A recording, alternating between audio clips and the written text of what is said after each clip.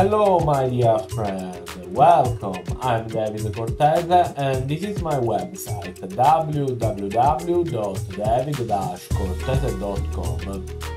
In this video I'm going to talk about the counting sort algorithm, so let's start, let's read together. You find this PDF, this document on my website. You can download it, you can print, share, you can do what you want. So let's start. The counting sort algorithm is a non-comparative sorting algorithm often used when sorting integers or objects that can be mapped to integer keys. Unlike general comparison-based sorting algorithms such as quicksort or merge sort, counting sort achieves linear time complexity by using key values as indexes in an auxiliary array.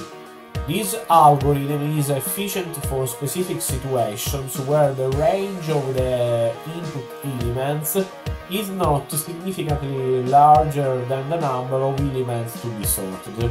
While it has impressive performance in cases where the input is restricted to a known range, it is not a general-purpose sorting algorithm. Purpose and use cases.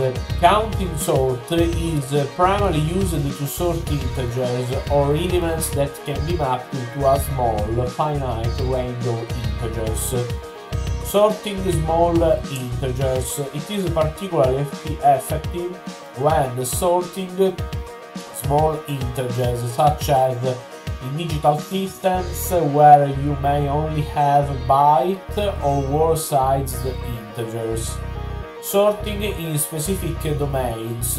Algorithms related to counting problems in combinatorics or cryptography, and in radix sort, which can use counting sort as a subroutine. Histograms and frequency counting.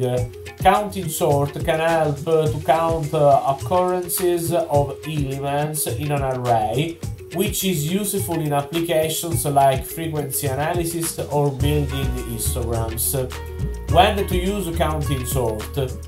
The range of the input data is known and not excessively large compared to the number of elements. Input data are positive integers or easily mapped to integer keys.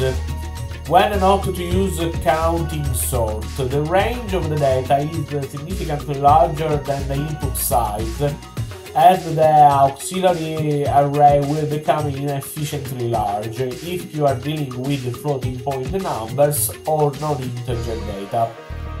How it works? Counting sort works by determining the frequency of each distinct element in the input array and using this information to place the elements directly into their correct positions. The key idea is that it avoids comparisons by using the input values themselves to index into an auxiliary counting array. Steps 1. Determine the range of the input data, finding the minimum and maximum values. 2. Initialize the count array. Create an auxiliary array, let's call it count, where each index corresponds to an element in the input range. Initialize all elements of count to 0. 3. Count the occurrences of each input element by incrementing the value at the corresponding index in count. 4. Accumulate counts. Modify the count array such that each position stores the sum of previous counts. This will allow each element to be placed directly in its sorted position. 5. Place the elements in the output array by iterating over the input array in reverse and placing each element in its correct position based on the count array. 6. Copy the sorted elements from the output array back to the input array. Algorithm overview. Let n be the number of elements in the input array and k be the range of input values. The counting sort algorithm can be described as follows. 1. Find the range, maximum and minimum of the input array.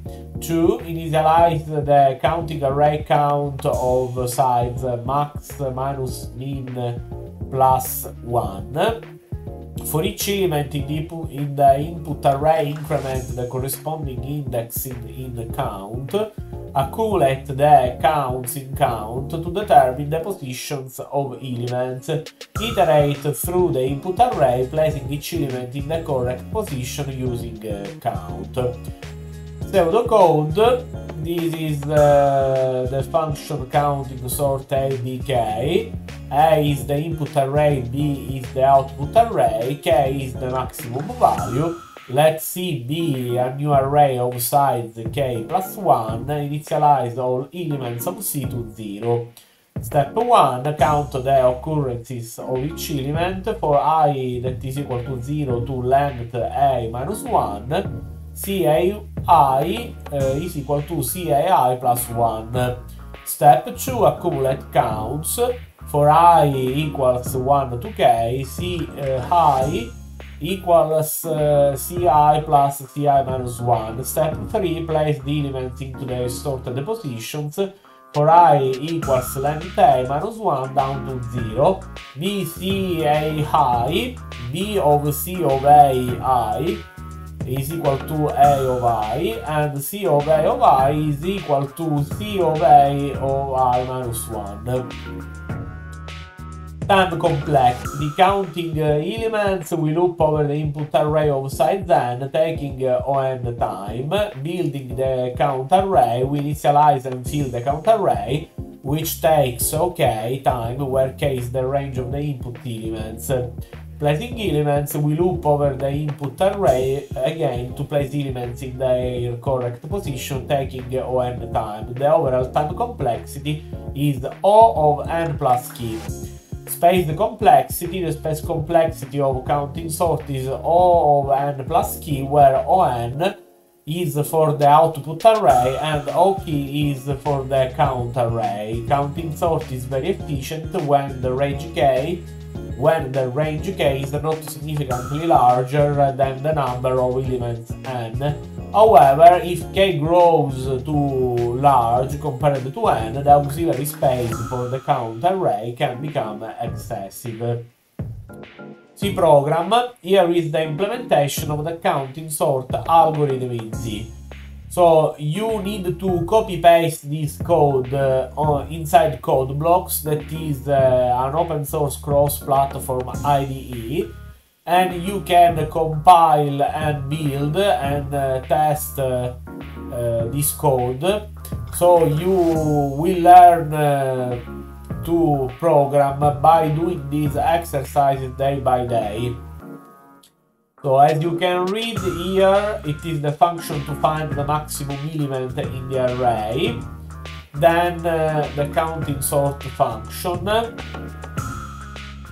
So create the count array with size max plus 1 and initialize it to 0. Step 1, count occurrences of each element. Step 2, accumulate counts. Step 3, create output array and place elements in their correct position. Step 4, copy sorted elements from output array to the original array, and this is for free dynamically allocated memory. Function to print an array, and it is the main function. Conclusion. Counting sort is an efficient sorting algorithm for situations where the input is restricted to a known range of integers.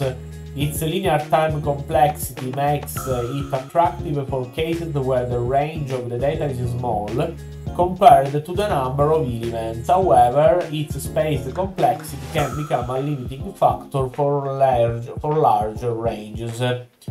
So you can find this PDF on my website. inside the section software engineering. My website is www.david-cortese.com, and you can find a lot of information about software engineering, web development, mathematics, physics, chemistry, and so on. You can find also games that I have coded in JavaScript. You can find also music and extra documents. You can chat with me using my personal chat. You need to sign up using an email. And then, dear friend, your donation is important.